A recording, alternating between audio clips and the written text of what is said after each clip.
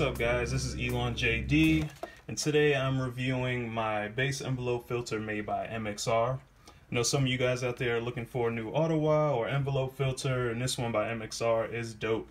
The characteristics it has really set it apart from a lot of the ones that are on the market right now, so let's check it out.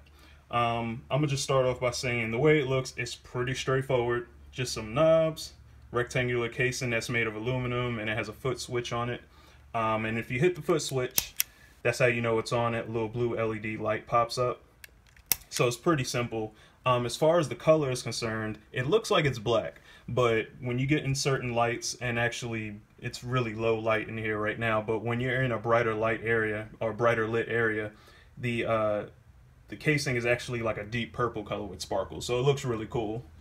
And that's just basically it as far as the looks. I mean, like I said, it's pretty straightforward. It's nothing out of the ordinary, and if it was too complicated, I probably wouldn't even have looked at it to begin with. So anyway, the knobs up here. So you have two volume knobs. One controls your dry signal and how much you want to boost or get rid of that, and then you have a separate effects signal that's controlled with this knob over here. So I really like that MXR did that, because with some of the other ones you don't get that option, and with this one, if you lose, we tend to lose a lot of low end whenever we have those effects turned up pretty high. So this gives you the opportunity to turn that up and you still retain that bottom end. So then we get on the bottom over here, and on this knob, this decay knob, it basically controls the length of the wave of the effect. So the more clockwise you turn it, the shorter the wave gets, basically.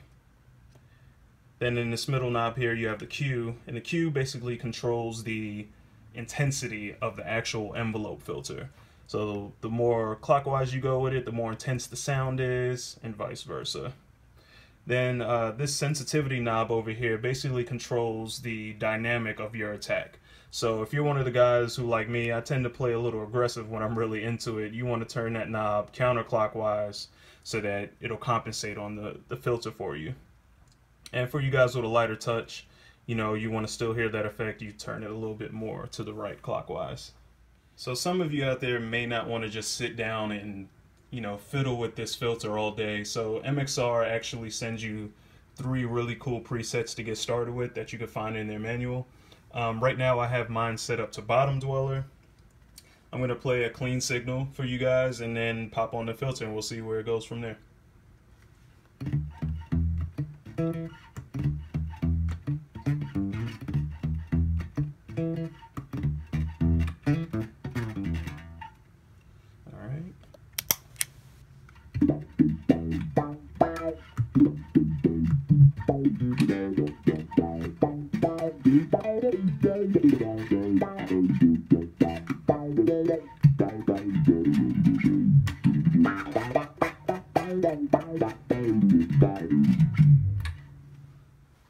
Cool, so I'm gonna just add a little bit more dry in there, bring that effects down just a little bit, and I'm gonna turn the sensitivity up so I can play a little bit softer, a little more Q, and we're gonna bring the decay at about 12 o'clock. Alright, so you got your dry signal.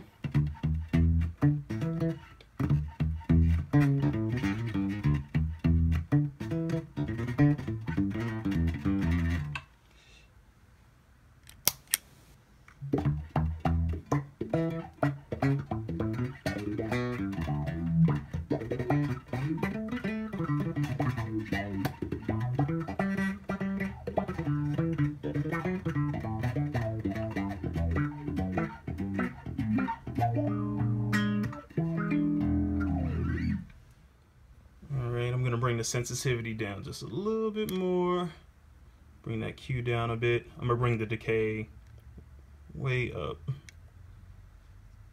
and a little more dry, a little less effect.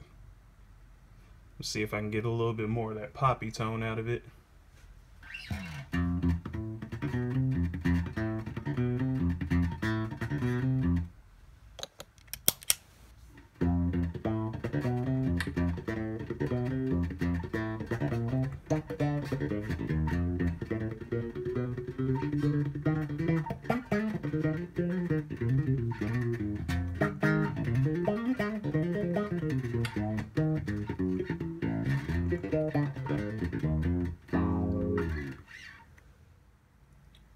So overall, I love this pedal. I think it's a great pedal, and given the right situation, it's an amazing pedal.